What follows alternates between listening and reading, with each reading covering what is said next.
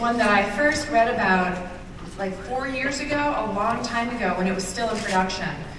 One of the two leads, Stephen Mangan, is an actor who I find really fascinating to watch. He just is this strange comedian who has this kind of magnetic hold over me that I can't really explain. And so I was watching, I kept following the news of this film that was in production, and each year as I would get around to doing the festival programming, I'd get in touch with David Williams, who's the director and writer and producer and a zillion other things, and say, how is it? Is it done? Have you made it? And no, it hasn't happened yet, and so forth.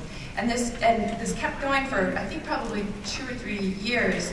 And I almost didn't bother this year because I figured there's so many films that just don't get made that maybe this was one of them. But then I read that it was being released. And so I'm so grateful to David, who's a wonderful guy to work with in the UK. I wish we had the budget to fly him over, maybe someday.